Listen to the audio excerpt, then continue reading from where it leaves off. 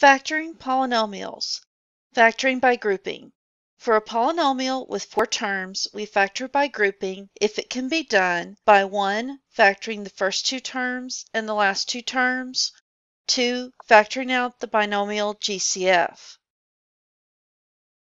In this example, factor 10x to the third minus 6x squared plus 15x minus 9. The 4 terms do not have anything in common. However, if we group the first and second term together, the third and fourth term together, we can factor by grouping.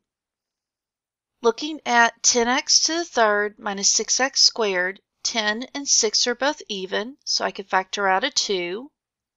X to the third and x squared, the smallest exponent is x squared, so that's going to be the greatest common factor between x to the third and x squared.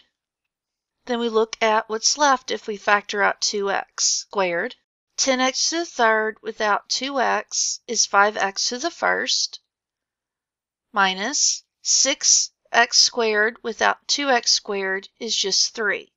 I bring down my plus sign. Now we want to look at 15x minus 9. The 15 and the 9 share a 3, so 15x without 3 is 5x. Bring down my minus, and 9 without 3 is 3. Our first term is 2 times x squared times parentheses 5x minus 3, and our second term is 3 times parentheses 5x minus 3. Our greatest common factor now is our 5x minus 3. So 2x squared times 5x minus 3 without the 5x minus 3 is just 2x squared. Plus, and then 3 times 5x minus 3 without the 5x minus 3 is just 3. Our final answer is 5x minus 3 in one parenthesis and 2x squared plus 3 in the other parenthesis. In this example, factor 2ax squared minus 3bx squared minus 4ay plus 6by. This time, when we group our like terms, we want to group 2ax squared minus 3bx squared in one parenthesis. In our other parenthesis, we want to keep the minus with the 4ay, so I have negative 4ay plus 6by. Since we are putting the parentheses in for our grouping purposes, the sign needs to stay with the 4. We have a plus sign between our parentheses. Anytime you are factoring 4 terms, there should be a plus sign between the parentheses. 2 parentheses beside each other means multiplication, and we're not multiplying these parentheses. Looking at the 2ax squared minus 3bx squared, we need to look at what they have in common. 2 and 3 have nothing in common. I only have an a in the first term. I only have a b in the second term, but both terms have x squared, so that's my greatest common factor. Factoring out the x squared, I'm left with 2a minus 3b. Looking at my second parenthesis, I have negative 4ay plus 6by. Anytime your leading term has a negative coefficient, you also want to factor out the negative. 4 and 6 are both even, so I'm going to factor out a negative 2. The third term has an a, the fourth term has a b, so I can't factor out a or b, but they both have a y. So my GCF is negative 2y. Negative 4 divided by negative 2 is a positive 2. The y's cancel, so I have 2a. For my term 6by, 6 divided by negative 2 is negative 3b, and then the y's cancel each other out. So now my greatest common factor is 2a minus 3b. So factoring out the 2a minus 3b, I'm left with x squared minus 2y. So my final answer is in my first parentheses 2a minus 3b, my second parenthesis x squared minus 2y. I can always check my answer by using FOIL. Factoring trinomials, Method 1. Factoring ax squared plus bx plus c by trial and error. To factor a trinomial of the form ax squared plus bx plus c by trial and error, identify possible products by using the fact that if the trinomial can be factored as a product of two binomials, then the product of the coefficients of the first term of the binomials is equal to a, and the product of the last term of the binomials is equal to c. For example, 15x squared plus 26x plus 8. A is 15, B is 26, C is 8. It factors into 5x plus 2 and 3x plus 4. The coefficient of the first terms, 5 times 3, is equal to 15, which is A. The coefficient of the last terms, 2 times 4, is 8, which is C. To find the correct factored expression, multiply the possible products and identify those for which the coefficient of x is b. One option we have for trial and error is something called the big X. I just draw a large X. The big X gives me 4 parts. For the top part, I always want to use whatever a times c is from my problem. For the bottom part, I want to use whatever b is. Then the sides, I'm going to divide by a. Then we look for two factors that multiply to be a times c, but add to be b. For our example of 15x squared plus 26x plus 8, the top would be 15 times 8, which is a times c, which is 120. The bottom would be our b, which is 26. Then I want to divide by 15. Now I want to try to find two factors of 120 that will add to be 26. So trying various factors of 120, I'm going to start with 12 times 10, that multiplies to be a positive 120. 12 plus 10 will give me a positive value, but it gives me 22. So that's not going to be an option. Now let's try 20 times 6. 20 plus 6 will give me 26. So I want 20 over 15 and 6 over 15. Reduce your fraction. 20 over 15. I can divide top and bottom by 5, which gives me 4 over 3. For 6 over 15, I can divide top and bottom by 3, which gives me 2 over 5.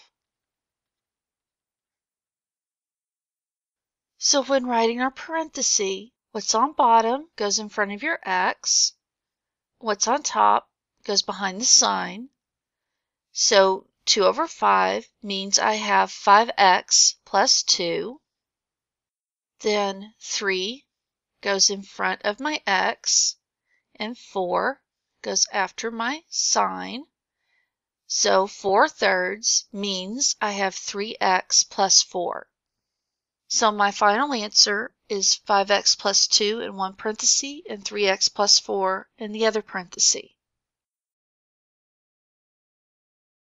In this example, factor 2x squared plus 13x plus 15. I'm going to start with my x.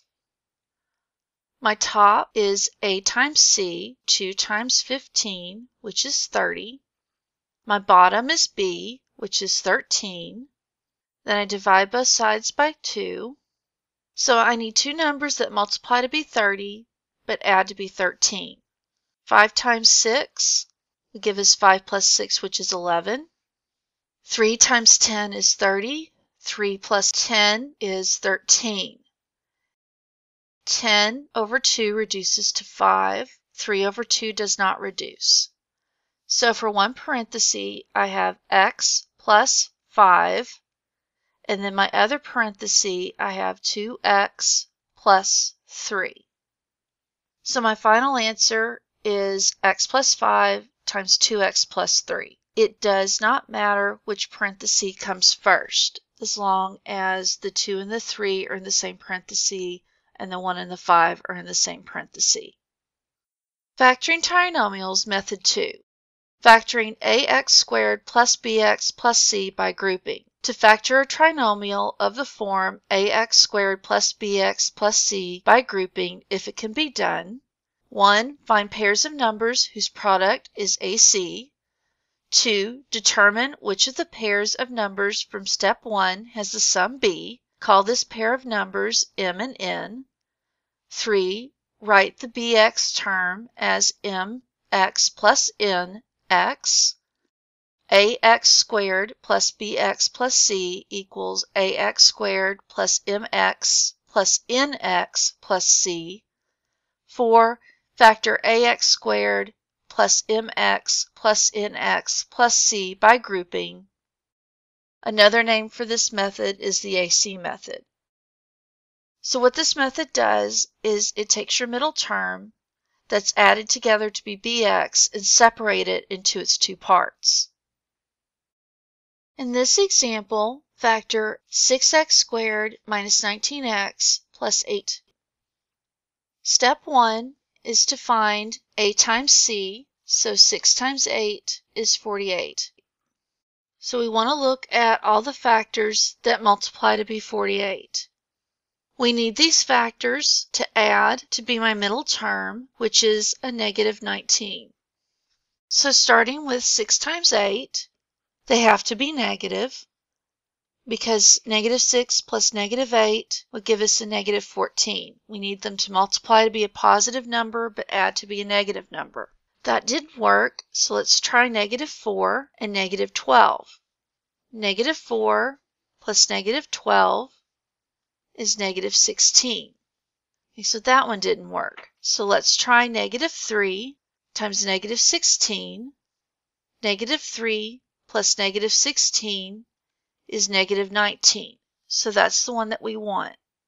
So we want to rewrite our problem as 6x squared minus 3x minus 16x plus 8.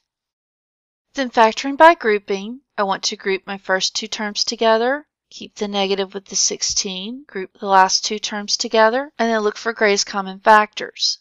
Between 6x squared and a negative 3x, I can factor out 3x. That leaves me with 2x minus 1. For my negative 16x plus 8, my leading coefficient is negative, so I'm going to factor out a negative 8 is 2x minus 1. So now I have the common factor of 2x minus 1, which leaves me with 3x minus 8. So our final answer is parentheses 2x minus 1, and your other parenthesis 3x minus 8. In this example, factor 3x squared plus 16x minus 12.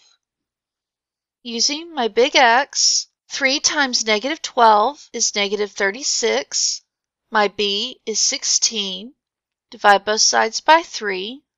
So I need two numbers that multiply to be a negative 36 but add to be 16. Negative 9 times 4 is 36, but negative 9 plus 4 is negative 5, so that doesn't work. Negative 3 times 12 is 36, but negative 3 plus 12 is 9, so that one doesn't work. Negative 2 times 18 is 36.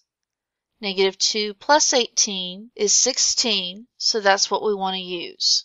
I can't reduce negative 2 over 3, but I can reduce 18 over 3, which reduces to 6. So in one of my parentheses, I'm going to have 3x minus 2. In my other parenthesis, I'm going to have x plus 6. Final answer, parenthesis, 3x minus 2. In the other parenthesis, x plus 6. In this example, I have 6x squared minus 7x plus 2. My a is 6 and my c is 2. 6 times 2 is 12. My b is negative 7. Divide both sides by 6. So I need two factors of 12 that multiply to be 12 but add to be a negative 7. So if I use negative 4 and negative 3, negative 4 times negative 3 is a positive 12. Negative 4 plus a negative 3 is a negative 7. I need to reduce. Negative 3 over 6 reduces to negative 1/2. And then negative 4 over 6 reduces to negative 2/3. Using the negative 2/3, what's on bottom goes in front of your x, 3x minus 2. And then using the negative 1/2, what's on bottom goes in front of the x, 2x minus 1. So for my final answer, in my first parenthesis, I have 3x minus 2. In my second parenthesis, 2x minus 1. In this example, we want to factor 8m squared minus 2m minus 3n squared. The only difference between this problem and the ones we've been doing is instead of having one variable in our answer, we'll have two.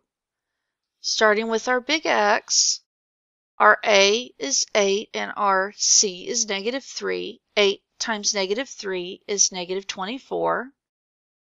My b is negative 2. I will need two factors of 24 that multiply to be a negative 24 and add to be a negative 2. Dividing by 8 will give us what we need for our parentheses. So negative 6 times 4 will give us a negative 24, while negative 6 plus 4 will give us a negative 2. Reducing, negative 6 over 8 reduces to negative 3/4. 4 over 8 reduces to 1/2.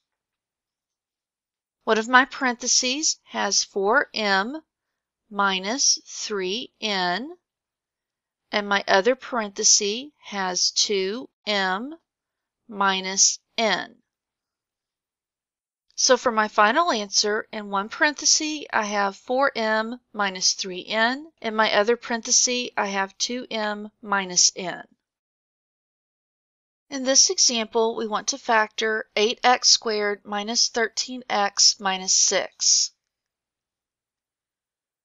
My a is 8, my c is negative 6, which gives me a negative 48.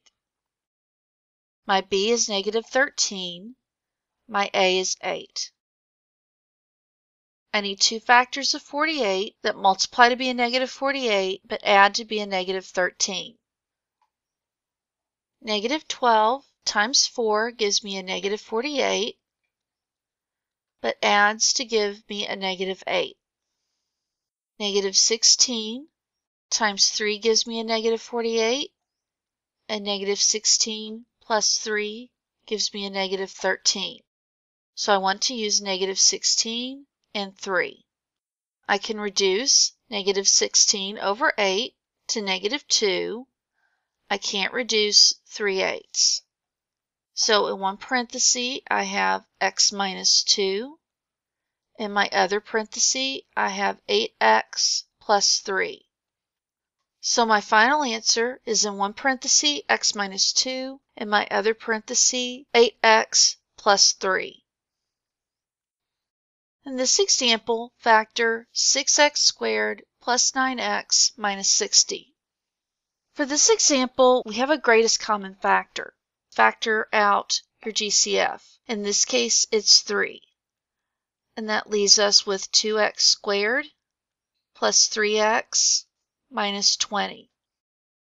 For a polynomial to be completely factored, you have to factor out the GCF as well as factoring it into two parentheses. My a is now 2 and my c is negative 20, which gives us negative 40. My b is 3 and I'm going to divide by a. So I need two factors of negative 40 that add to be 3. If I have a positive 8 and a negative 5, 8 times negative 5 is negative 40. 8 minus 5 is 3. My 8 over 2 reduces to 4 over 1. So I have 3 parentheses, x plus 4, and then 2x minus 5. So my final answer is 3 times, in one parenthesis, x plus 4, and in the other parenthesis, 2x minus 5. In this example, factor 12w squared minus 19w minus 10. Our a is 12 and our c is negative 10, so that gives us negative 120. Our b is negative 19, so we need two numbers that multiply to be a negative 120 but add to be a negative 19. Divide by my a, which is 12. 5 can go into 120 24 times. 24 take away 5 is 19. I want a negative 19, so I need a negative 24. 5 over 12 doesn't reduce, but negative 24 over 12 reduces to negative 2. One of my parentheses is 12w plus 5. The other parenthesis is w minus 2. So my final answer is one parenthesis, 12w plus 5, the other parenthesis, w minus 2. In this example, factor 20x to the fourth minus 40x to the third minus 25x squared. 20, 40, and 25 all share a factor of 5. X to the fourth, x to the third, x squared all share a factor of x squared, since 2 is my smallest exponent. 20x to the fourth, factor out 5x squared, leaves me with 4x squared. Bring down my minus. 40x to the third, divide out my 5x squared, leaves me with 8x. Bring down my minus. 25x squared, divide out my 5x squared, leaves me with 5. A is 4, C is negative 5, which gives me negative 20. My B is negative 8. Dividing by A. Now I'm ready to look for my two factors that multiply to be a negative 20, but add to be a negative 8. It's negative 10 and 2. Negative 10 times 2 is negative 20. Negative 10 plus 2 is a negative 8. Now I can reduce. Negative 10 over 4 reduces to negative 5 over 2. 2 over 4 reduces to 1/2. Bringing down the 5x squared, parenthesis 2x minus 5, parenthesis 2x plus 1. My final answer is 5x squared, parenthesis 2x minus 5, parenthesis 2x plus 1.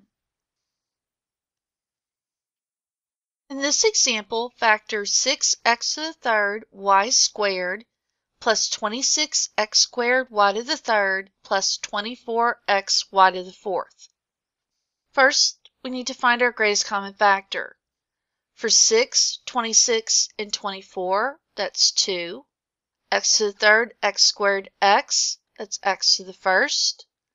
Y squared, y to the third, y to the fourth, y squared. 6x to the third y squared, factoring out 2xy squared, leaves me with 3x squared, plus 26x squared y to the third, factoring out 2xy squared, leaves me with 13xy, plus 24x y to the fourth, factoring out 2xy squared, leaves me with 12y squared. So now I'm ready to think about my factoring. A is 3, C is 12, which gives me 36. B is 13, and I divide by A. I need two factors of 36 that add to be 13, which is 4 and 9. 4/3 doesn't reduce, but 9/3 does. It reduces to 3. So for my answer, I bring down 2xy squared. In one parenthesis, I have 3x plus 4. In the other parenthesis, x plus 3. So my final answer is 2xy squared, in one parenthesis 3x plus 4, in the other parenthesis x plus 3. Factoring polynomials. Anytime you factor a polynomial, make sure you factor out the greatest common factor first. We can factor trinomials by trial and error. One method to help with that is using the big X, where you have a times c on top, b on bottom, and divide each side by a. Find two numbers that multiply to be a times c, but add to be b. Or you can factor your trinomials by grouping. You still multiply the a times c. This time you see what adds to be a times c, and then you write out four terms and factor by grouping.